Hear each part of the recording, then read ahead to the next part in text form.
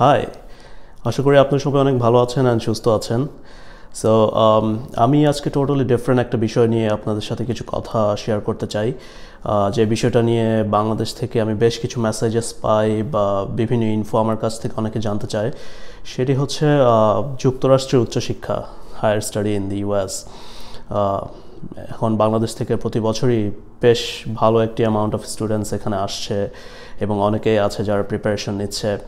So তারা বিভিন্ন সময় বিভিন্ন ইনফো, খুবই স্পেসিফিক কিছু ইনফরমেশন আমার কাছ থেকে হয়তো জানতে চান, বা আমি হয়তো তাদেরকে ওভাবে রিপ্লাই ব্যাক করতে পারি না because of my work or for my school. So যে কারণে আমি আজকে ট্রাই করছি যে আমার যে সমস্ত অপিনিয়ন, আমার যে হোল জার্নিটা ছিল সেটা আপনাদের সাথে শেয়ার করার জন্য। সো ফার্স্টেই আমি আমাকে নিয়ে একটু কিছু কথা বলতে চাই। আমার নাম শাফায়েত। আমি ইউএসএতে এসেছি 2014-এর ডিসেম্বরে, এবং 2015-এর স্প্রিং টার্ম থেকে আমি এখানে আমার ফার্স্ট মাস্টার্স স্টার্ট করি এনভায়রনমেন্টাল ইঞ্জিনিয়ারিংয়ে। সো আমি আমার মাস্টার্স কমপ্লিট করি 2017-এ, অ্যান্ড দেন এখন আমি পিএইচডি করছি ইন কনস্ট্রাকশন ইঞ্জিনিয়ারিংয়ে। সো আমার মাস্টার্স ছিল আইডাহো স্টেট ইউনিভার্সিটি থেকে, অ্যান্ড দেন আমি এখন পিএইচডি করছি অরেগন স্টেট ইউনিভার্সিটি থেকে। সো আমার এই হোল জার্নিতে আমি যেসব জিনিসগুলো লার্ন করেছি সেগুলো আমি ট্রাই করব আপনাদের সাথে আজকে শেয়ার করার জন্য, এবং কিভাবে কি করলে হোল প্রসেসটাকে আপনারা আরও স্ট্রিমলাইন করতে পারবেন, আরও ইজিলি আপনারা ইউএসএতে আসতে পারবেন হায়ার স্টাডি নিয়ে, সেগুলো নিয়ে কিছু কথা বলতে চাই। সো এই যে হোল জার্নিটা, সেটাকে আমি তিনটে ডিফারেন্ট সেগমেন্টে ডিভাইড করতে চাই। প্রথমটা হচ্ছে যে ইনিশিয়াল প্রিপারেশন। আপনারা কীভাবে ইনিশিয়াল প্রিপারেশন শুরু করবেন, কখন থেকে স্টার্ট করবেন এবং কিভাবে কি করবেন। সো আমি আমার যে ওপিনিয়ন বা আমার যে এক্সপিরিয়েন্স, সেটা থেকে আমি যতটুকু বলতে পারি যে the best time to start your initial preparation is when you enter in your senior year. That means আপনারা যখন 4th ইয়ার স্টার্ট করবেন তখন থেকেই আপনাদের একটা প্রিপারেশন নেওয়া স্টার্ট করে দেওয়া উচিত। সো বেসিক্যালি কেন উচিত? কারণ আমি যেটা মনে করি যে এখানে ইউএসএতে গ্র্যাজুয়েট লেভেলের যে ডিগ্রিগুলো, like masters R PhD or whatever, প্রতিটাই পুরোপুরি হচ্ছে গবেষণা ভিত্তিক। আপনাকে ক্লাস ওয়ার্কের পাশাপাশি প্রচুর টাইম স্পেন্ড করতে হবে রিসার্চে প্রফেসরের সাথে। সো 4-1-এ উঠলে একটা মেজর অ্যাডভান্টেজ পাওয়া যায় আমাদের দেশের স্টুডেন্ট যারা আছে, ওরা হচ্ছে আন্ডারগ্রেড লেভেলে থিসিস করার একটা অপশন থাকে।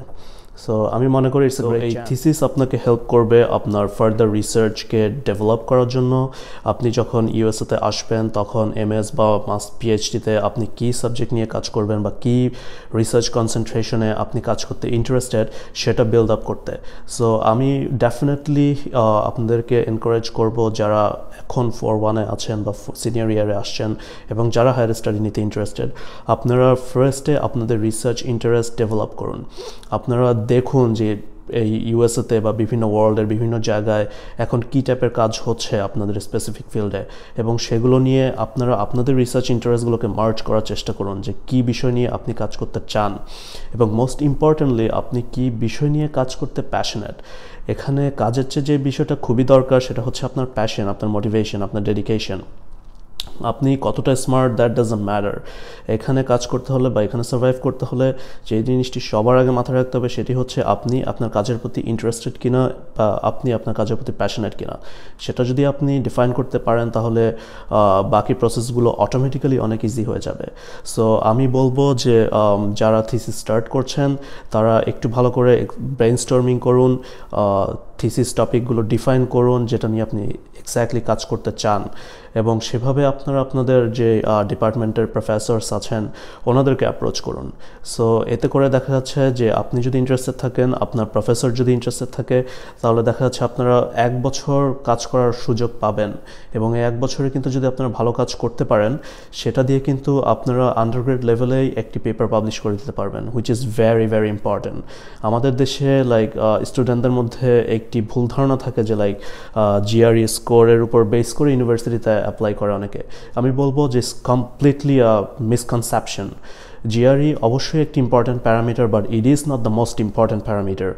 সো জিআরই দিয়ে জাস্ট একটা ডিফারেন্ট পার্সপেক্টিভে আপনাকে হয়তো ওরা জাজ করবে, বাট যে জিনিসটি আপনাকে সবচেয়ে বেশি মাথায় রাখতে হবে, যে জিনিসটিকে আপনাকে সবচেয়ে বেশি ফোকাস করতে হবে, সেটি হচ্ছে আপনার রিসার্চ ব্যাকগ্রাউন্ড, আপনার রিসার্চ মোটিভেশন, অ্যান্ড ইন ফিউচারে আপনি আপনার রিসার্চকে ফোকাস করে কিভাবে আপনি আপনার ফিউচার ডেভেলপ করবেন সেটা। সো এই জন্য হচ্ছে আপনি যদি ইনিশিয়াল লেভেলেই খুব ভালো একটি রিসার্চ আউটপুট যদি আপনার থাকে, আপনার যদি একটি ভালো পাবলিকেশন থাকে, সেটি কিন্তু আপনার গ্র্যাজুয়েট স্কুলের সাকসেসকে আরও অনেক বেশি অ্যাডভান্স করবে। So at the same time আপনার চেষ্টা করুন যে কোনো একটি সফট স্কিল ডেভেলপ করার জন্য। এখন অনেকগুলো সফটওয়্যার বাজারে পাওয়া যায় যেটি আপনারা আপনাদের রিসার্চে কাজে লাগান। স্পেসিফিক্যালি যারা সিভিল ইঞ্জিনিয়ারিংয়ে আছেন, ওনারা স্ট্রাকচারাল ইঞ্জিনিয়ারিংয়ের যে কোনো একটি সফটওয়্যার নিয়ে কাজ করুন, বা ওয়াটার রিসোর্স ইঞ্জিনিয়ারিংয়ের যে কোনো একটি সফটওয়্যার নিয়ে কাজ করুন। সফট স্কিল গ্রো করুন। সফট স্কিল গ্রো করলে সেটা হচ্ছে ইন ফিউচারে আপনাদের জন্য অনেক বেশি কাজে লাগবে, নট অনলি ফর রিসার্চ, এবং যদি কোনো ফিউচারে আপনারা কাজ করতে থাকেন সেই কাজেও এটা আপনাদেরকে অনেক বেশি ইফেক্ট ফেলবে। আরেকটি ব্যাপার হচ্ছে আপনারা ট্রাই করুন আপনাদের রিসার্চে যাতে স্ট্যাটিস্টিককে ইনভলভ করা যায়, এবং স্ট্যাটিস্টিক্যাল যে সফটওয়্যারগুলো আছে লাইক SPSS বা R, এই সফটওয়্যারগুলোতে আপনারা স্কিল গ্রো করতে থাকুন, এই সফটওয়্যারগুলো নিয়ে ঘাঁটতে থাকুন, জানতে থাকুন। এই সফটওয়্যারগুলো কিন্তু খুবই ইম্পর্ট্যান্ট, এবং এগুলো আপনার গ্র্যাজুয়েট স্টাডিতে খুবই মারাত্মক ইফেক্ট ফেলবে। এবং যদি আপনারা খুব ভালো কাজ করতে পারেন, সেটা আপনার প্রফেসরকে আপনি বলতে পারবেন, আপনার রেজিউমেতে অ্যাড করতে পারবেন, অ্যান্ড ইভেন্চুয়ালি সেটা কিন্তু আপনার গ্র্যাজুয়েট স্কুলের সাকসেসকে অনেক বেশি এগিয়ে নিয়ে যাবে। সো এটাই হচ্ছে দ্য প্রিপারেশন বা ইনিশিয়াল প্রিপারেশন। সো বেসিক্যালি আপনারা যখন 4th ইয়ারে উঠবেন, থিসিস টপিক ডিফাইন করুন, আপনাদের রিসার্চ ইন্টারেস্ট ডেভেলপ করুন, এবং সেই অনুযায়ী একটি রিসার্চ প্রজেক্ট দাঁড় করান, এবং যদি পসিবল হয় অ্যাটলিস্ট একটি জার্নাল পাবলিকেশন অথবা অ্যাটলিস্ট একটা কনফারেন্স পাবলিকেশন করুন বেসড অন ইয়োর থিসিস। পরে যখন আপনারা আপনাদের আন্ডারগ্র্যাড স্টাডি শেষ করবেন, ততদিনে আপনাদের ভালো একটি রিসার্চ আইডিয়া ডেভেলপ করবেন, একটি পাবলিকেশন থাকছে, এবং একটি বা দুটি সফট স্কিল আপনাদের রেজিউমেতে অ্যাড হচ্ছে, যেটা I believe more than enough to apply to any graduate school in the US। এরপরে হচ্ছে একটি কমপ্লিকেটেড ফেজ আপনাদেরকে পার করতে হবে, সেটা হচ্ছে application, emailing and other staff, যেটা খুবই ডিফিকাল্ট এবং সামটাইমস বেশ কমপ্লিকেটেড। এখন অনেক স্টুডেন্টই আমাকে বলে, বা বিভিন্ন জায়গায় বিভিন্ন প্ল্যাটফর্মে ওরা শেয়ার করে যে আমার GPA ইজ রিলেটিভলি লো, এবং সো আমার দ্বারা কি ইউএসএতে হায়ার স্টাডিজ নেওয়া সম্ভব কিনা। আমি যেটা বলবো যে as long as your GPA is above 3, go had. US ইউনিভার্সিটিগুলোতে apply করার জন্য মিনিমাম যে রিকোয়ারমেন্ট থেকে থাকে সেটা হচ্ছে GPA 3 অ্যান্ড অ্যাবাভ। সো আপনাদের যারা GPA 3 অর অ্যাবাভ আছে, দে আর গুড টু গো। এখন এরপরে যে স্টেপ সেটা হচ্ছে যে GRE, গ্র্যাজুয়েট রেকর্ড এক্সামিনেশন, সাথে TOEFL অর IELTS। এই ব্যাপারটা নিয়ে অনেকেই অনেক কমপ্লেক্সিটির মধ্যে ভুগেন। আমাকে অনেকেই বলেন যে ভাইয়া কতদিন GRE প্রিপারেশন নিব, কীভাবে প্রিপারেশন নিব।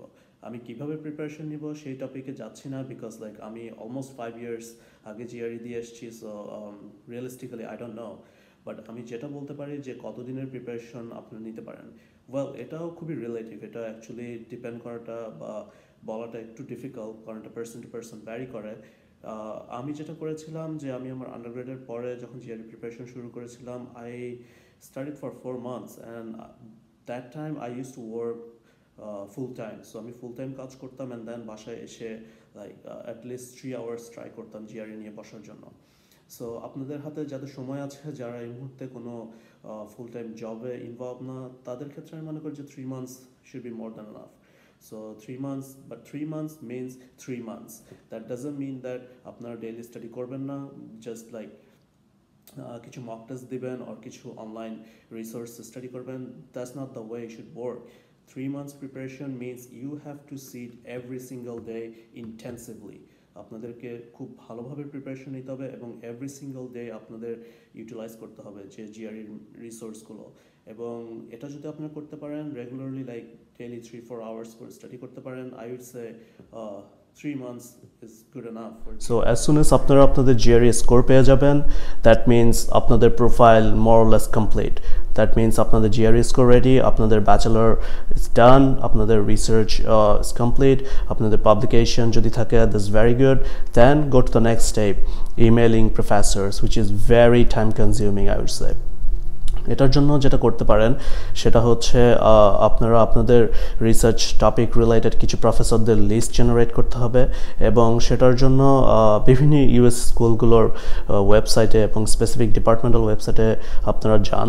ওখানে প্রফেসররা কী কাজ করছে, ওদের রিসার্চ ইন্টারেস্ট কী, ওদের প্রিভিয়াস পাবলিকেশন লিস্টগুলো কী, ওগুলো দেখুন, এবং এর উপর বেস করে আপনারা একটা লিস্ট জেনারেট করুন এবং স্টার্ট ইমেইলিং দ্যাম। সে আপনি যদি লাইক 60 প্রফেসরদেরকে ইমেল করেন, সেখানে হয়তো দেখবেন যে অনেকে হয়তো আপনাকে রিপ্লাই দিচ্ছে না, অনেকেই হয়তো বলবে যে I am very sorry, I don't have any fun. Doesn't matter, don't stop emailing professor. আপনি যদি 60 প্রফেসরকে ইমেল করেন, এর মধ্যে অ্যাটলিস্ট 2-3 প্রফেসর্স থাকবে যারা হয়তো ইন্টারেস্ট শো করবে আপনার কাজের প্রতি এবং তাদের প্রজেক্টে আপনার ইনভলভমেন্ট নিয়ে। হয়তো এর মধ্যে আপনারা কথা বলতে থাকবেন, হয়তো সে আপনাকে একটি ইন্টারভিউতে কল করবে, সেটা হতে পারে কোনো Skype interview, zoom interview, over the phone interview or any other online platform.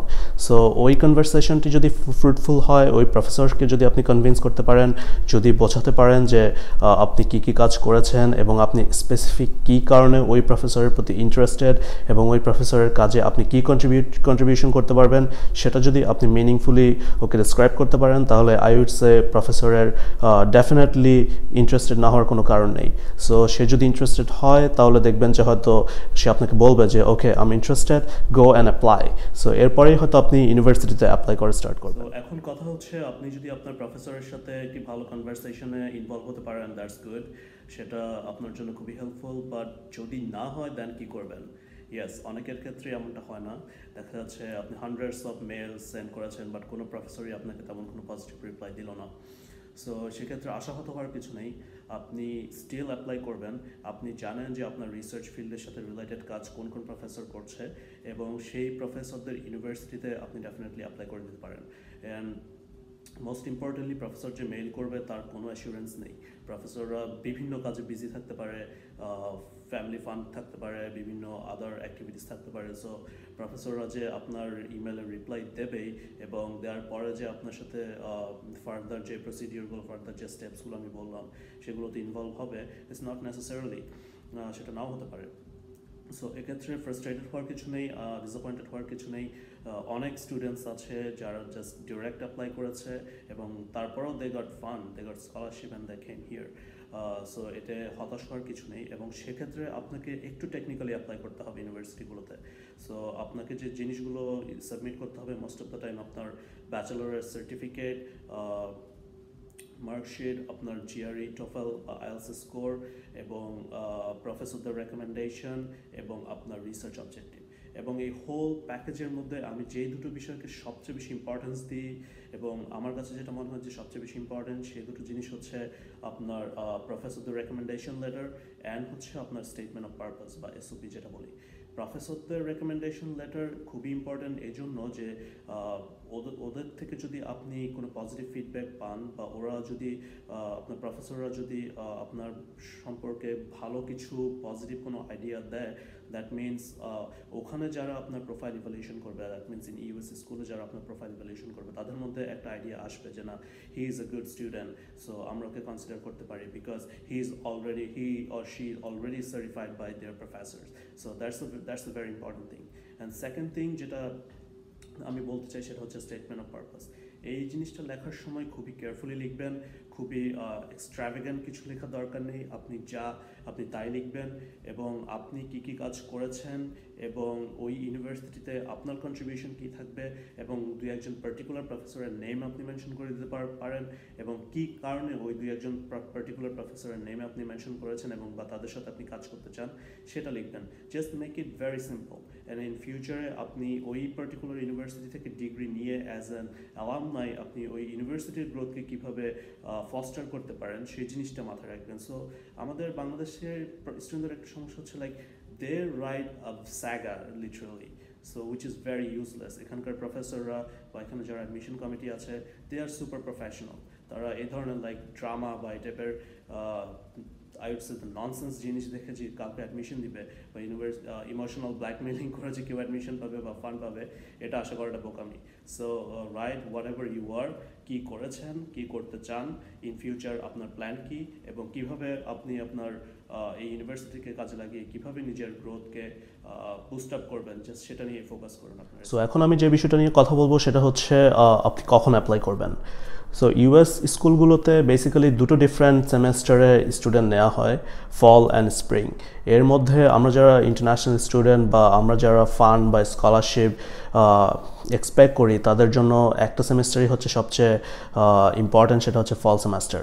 So বেশিরভাগ ইউএস স্কুলগুলোতে ফল সেমেস্টারটি শুরু হয় হচ্ছে বাই মিড অগস্ট, এবং কিছু কিছু ইউনিভার্সিটি সেটা হয়তো সেপ্টেম্বরেও স্টার্ট হতে পারে, সো হোয়াট এভার। বাট যেটা ইস্যু হচ্ছে সেটা হচ্ছে যে ফল সেমেস্টারের জন্য যদি আপনি অ্যাপ্লাই করেন, আপনাকে অ্যাপ্লিকেশন প্যাকেজ সাবমিট করে দিতে হবে নেক্সট প্রিভিয়াস ইয়ারের December 31 মধ্যে, in some case by January 15।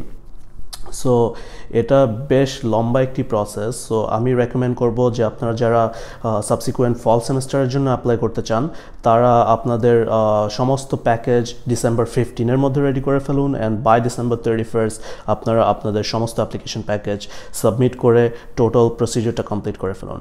আপনারা যারা পারবেন না January 15 ইজ ফাইন, বাট এর পরে যদি আপনারা অ্যাপ্লাই করেন তাহলে ফল অ্যাডমিশন পাওয়ার বা অ্যাডমিশন হয়তো পাবেন, বাট সেক্ষেত্রে ফান্ড বা স্কলারশিপ পাওয়ার চান্স অনেক স্লিম হয়ে যাবে। সো আমি রেকমেন্ড করব যে আপনারা আপনাদের সমস্ত প্যাকেজগুলো রেডি করে ফেলুন, GRE, statement of purpose, recommendation letter, সব কিছু আপনারা December 15 মধ্যে রেডি করে ফেলুন, এবং ফাইনালি December 15 থেকে December 31 মধ্যে আপনারা অ্যাপ্লিকেশন প্রসিডিওরগুলো কমপ্লিট করে ফেলুন। Once you submit your application package, you have to wait for like next 2-3 months. Typically by mid-March বেশিরভাগ ইউএসসি স্কুলগুলোতে like admission and funding decision জানিয়ে দেওয়া হয়। আনফর্চুনেটলি যদি আপনার ফান্ডিং না হয় বা অ্যাডমিশন না হয়, ডোন্ট বি ফ্রাস্ট্রেটেড, আবার অ্যাপ্লাই করতে পারেন, অন্যান্য বিভিন্ন প্রফেসরদের সাথে কথা বলতে পারেন, এবং যারা অ্যাডমিশন হয়ে যাবে এবং যাদের ফান্ড হয়ে যাবে তারা নেক্সট স্টেপে যেতে পারেন, যে লাইক কালেক্টিং I-20, সেটা হচ্ছে ইউনিভার্সিটির ডকুমেন্ট, যেখানে বেসিক্যালি আপনাকে আপনার সমস্ত হিস্ট্রি লেখা থাকবে এবং আপনার টিউশন এবং আপনার ওয়েবার, আপনার স্কলারশিপের অ্যামাউন্ট কত হচ্ছে সেই সম্পর্কে ওরা সমস্ত কিছু ওই পেপারটাতেই থাকবে। সো যেটা হচ্ছে আপনাকে বেসিক্যালি পরে ভিসার জন্য যখন আপনি অ্যাপ্লাই করবেন সেগুলো আপনাকে সাবমিট করতে হবে, এবং ভিসা ইন্টারভিউতে এই জিনিসগুলো আপনাকে দেখাতে হবে। সো সেটা নিয়ে আমি কোনো কথা বলতে চাচ্ছি না, বিকজ লাইক আমি সোলি ফোকাস করছি যে কীভাবে একাডেমিক পার্সপেক্টিভ থেকে এখানে আসা যায় বা এই যে প্রসেস সেটা। সো যাই হোক, এই ছিল মেইন ফোকাস। এবং আরেকটা জিনিসে আমি জাস্ট একটু হিন্ট দিতে চাই যে অনেকেই যারা বাংলাদেশ থেকে ফার্স্ট টাইম ট্রাভেল করেন ইন ইউএস, ওরা কিছুটা নার্ভাস থাকেন যে লাইক কী হবে বা কীভাবে যে আমি সার্ভাইভ করবো, যে কীভাবে কোথায় যেয়ে উঠবো এবং কী কী জিনিস নিয়ে আসবো। সো এগুলো এটা নিয়ে চিন্তা করার কিছু নেই। আপনি যেখানেই যান ইনশাল্লাহ দেখবেন যে সব জায়গাতেই আমাদের বেশ স্ট্রং একটা বাঙালি কমিউনিটি থাকে, এবং আপনি যে ইউনিভার্সিটিতে অ্যাডমিশন পান বা যে ইউনিভার্সিটিতে আপনি যাবেন বলে ডিসাইড করবেন, সেখানেই আপনি বাংলাদেশি কমিউনিটি লিখে সার্চ করতে পারেন। ওখানে হয়তো বাঙালি কয়েকজনের সাথে যদি আপনি কথা বলেন, ওদের সাথে হাউসিং নিয়ে কথা বলতে পারেন, আই হোপ যে বেটার সাজেশন আপনি পেয়ে যাবেন।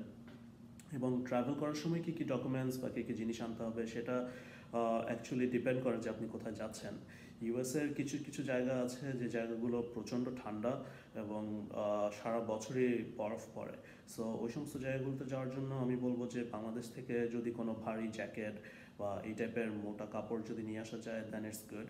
আদারওয়াইজ যদি আনতে না পারেন দ্যান ইটস ফাইন। এখানে সমস্ত কিছুই পাওয়া যায় এবং আপনি রিলেটিভলি কম দামে এখান থেকে আপনি সব কিছু কিনতে পারবেন। সো বাংলাদেশ থেকে কী কী জিনিস আনতে হবে, টুকিটাকি জিনিসপত্র, সেগুলো না আনলেও চলবে। সেই জিনিসগুলো আপনি যদি আপনার কোনো স্পেসিফিক ডিম্যান্ড থাকে বা কোনো এক্সপেকটেশন থাকে, যেমন লুঙ্গি, যে জিনিসটা এখানে পাওয়া যায় না, সো আপনি যদি কমফোর্টেবল হন লুঙ্গি পরতে, আপনি বাংলাদেশ থেকে নিয়ে আসতে পারেন। বাট এখানে মোটামুটি আপনি সব কিছুই পাবেন। সো কী কী জিনিস নিয়ে আসবো এটা নিয়ে চিন্তা করার কোনো কারণ নেই। আপনি মেডিসিন আনতে পারেন যদি চান, বাট সেটা ডেফিনেটলি আপনাকে চেক ইন লাগেজে দিতে হবে। So yeah, that's all I wanted to say today. So আশা করি আপনাদের ভালো লেগেছে। আপনারা যদি কিছুটা হলেও উপকৃত হন, I will be very happy. আপনাদের যদি কোনো স্পেসিফিক কোয়েশ্চেন থাকে কমেন্ট বক্সে কমেন্ট করবেন, আমি ট্রাই করব আপনাদের যে কোনো কোয়েশ্চেনের অ্যান্সার করার জন্য। এবং ইন ফিউচারে যদি আপনাদের আরও কিছু জিজ্ঞাসা থাকে আমাকে জানাবেন, আমি ট্রাই করব সেই কোয়েশ্চেনগুলোর অ্যান্সার নিয়ে নেক্সট একটি ভিডিও করার জন্য। সো অ্যাপ্লাই করে যান, ফ্রাস্ট্রেটেড হওয়ার কিছু নেই। মোস্ট ইম্পর্টেন্টলি ইউএসএ আসার যে প্রসেস, যে স্টুডেন্ট ভিসাতে আসার যে প্রসেস, সেটা অন্যান্য যে কোনো দেশের তুলনায় বেশ কমপ্লিকেটেড অ্যান্ড টাইম কনজিউমিং। এখানে বিভিন্ন ধাপে আপনি হয়তো বিভিন্ন টাইপের অবস্টেকল ফেস করবেন, চ্যালেঞ্জেস থাকবে, sometimes you might feel frustrated, but don't give up. আপনি লেগে থাকবেন, আপনি দেখবেন যে ইনশাল্লাহ successful হবেনই। So it's just a matter of time. আপনি যত বেশি টাইম ইনভেস্ট করবেন, প্ল্যানিংটা ভালোভাবে করবেন, তত বেশি আপনার সাকসেস রেটটা বেড়ে যাবে। সো যেভাবে বলেছি, যেভাবে স্টেপগুলো যদি আপনারা ফলো করেন, দ্যাট শুড ওয়ার্ক। আর কিছু কিছু কোয়েশ্চেন আমার কাছে প্রায় সময় আসে যেগুলোর আসলে এক্স্যাক্টলি কোনো অ্যান্সার হয় না। অনেকে জিজ্ঞেস করেন যে ভাইয়া what's the perfect GRE score. So এটা টোটালি সাবজেক্টিভ এবং এর কোনো ইন্ডিভিজুয়াল অ্যান্সার আমার কাছে নেই। বাট আমি যেটা মনে করি, আমার যেটা এক্সপিরিয়েন্স এতদিনের, সেটা হচ্ছে any score above 3 or 5 for engineering should work. আমার জিআরইতে স্কোর ছিল 311 এবং সেটা দিয়ে আমি মাস্টার্সে ফুলি ফান্ডেড একটি প্রোগ্রামে আমি এনরোল হয়েছিলাম এবং স্টিল পিএইচডিতেও আমি সেই জিআরই স্কোর দিয়ে আমি স্কলারশিপ পেয়েছি এবং কন্টিনিউ করছি। সো যদি আপনার জিআরই স্কোর 305-এর বেশি থাকে, then I think you R good to go. অনেকেই কোয়েশ্চেন করে থাকেন যে ইউনিভার্সিটি নিয়ে, বাংলাদেশের অনেকেই বলে থাকেন যে ভাই আমার তো আন্ডারগ্রেড স্কুল তেমন একটা ভালো না, তেমন কেউ চেনে না। Doesn't matter. আমি নিজেও একটি প্রাইভেট স্কুল থেকে, বাংলাদেশে একটি প্রাইভেট স্কুল থেকে আমি আমার আন্ডারগ্রেড কমপ্লিট করেছি এবং এর জন্য আমার অ্যাডমিশন প্রসেস বা স্কলারশিপ কোনো কিছুতেই কিন্তু আমি কোনো প্রবলেম ফেস করিনি। আপনার অ্যাজ লং অ্যাজ যতক্ষণ পর্যন্ত আপনার জিপিএ ঠিক আছে, আপনার স্ট্রং রিসার্চ অবজেক্টিভ আছে, আপনার পাবলিকেশন আছে, সফট স্কিল আছে, you R totally fine. University doesn't matter. Bangladesh থেকে অনেকেই আছেন যারা অনেক প্রাইভেট ইউনিভার্সিটি থেকে পড়েছেন, যেসব ইউনিভার্সিটিগুলোর নাম হয়তো অনেকেই জানে না, বাট স্টিল তারা এখানে এসছেন, পড়াশোনা শেষ করেছেন এবং অসাধারণ সব জায়গায় কাজ করছেন। সো ইউনিভার্সিটি নিয়ে ফ্রাস্ট্রেটেড হওয়ার কিছু নেই। জাস্ট নিজেকে ডেভেলপ করার ট্রাই করুন, নিজের স্কিল ডেভেলপ করার ট্রাই করুন, এতেই হচ্ছে আপনার সাকসেস। সো এটাই, হোপফুলি ভালো লেগেছে। ভালো লাগলে জানাবেন আমাদেরকে, আমরা ট্রাই করব আবার আপনাদের কোয়েশ্চেন, যদি কোনো ফার্দার কোয়েশ্চেন থাকে সেটা নিয়ে আসার জন্য। So stay blessed and good luck.